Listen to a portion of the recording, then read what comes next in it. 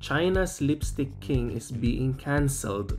Jiaqi, renowned as the lipstick king for amassing a staggering 1.85 billion yuan, equivalent to 250 million US dollars in earnings last year, now finds himself facing a consumer backlash.